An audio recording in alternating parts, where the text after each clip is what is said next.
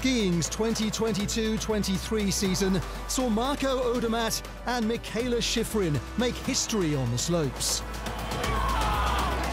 I still feel the nerves. I want to win just as much as before. I think that's definitely the Hollywood ending like this. After coming away from the previous World Championships empty-handed, Marco Odermatt raised his game in 2023 to capture double gold in Courchevel. Huge celebration for Switzerland. On his return to World Cup action, he won again in Aspen to wrap up the Super G title with one race to spare. It was a perfect Super G season from the first race till now. We secured the globe before the final. Always is a little bit a relief. The Swiss all-rounder then recorded back-to-back victories in the giant slalom to win that discipline. He also sealed the overall title before signing off the season in Andorra. Odermatt is there! 13 wins across the whole of the tour. Another victory saw him surpass the men's single-season World Cup points record set by Austria's Hermann Maier 23 years earlier. Winning the last race with more than 2 seconds ahead, securing the globe already before, but as well this record means a lot.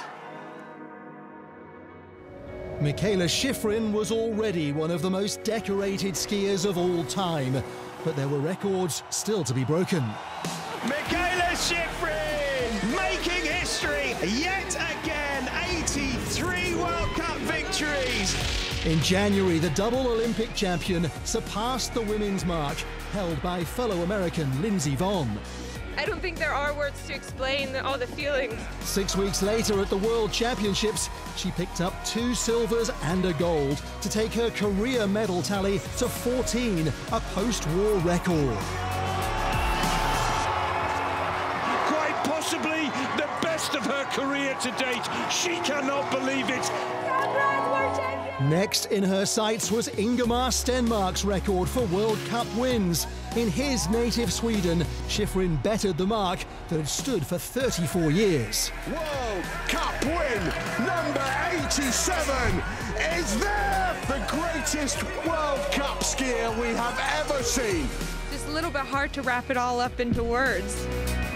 The peerless American ended her 13th campaign with 3 World Cup trophies. And after the final race of the season, she was interviewed by her partner and fellow World Cup winner, Alexander Ormot-Kilde. This is amazing. I feel great. You're amazing.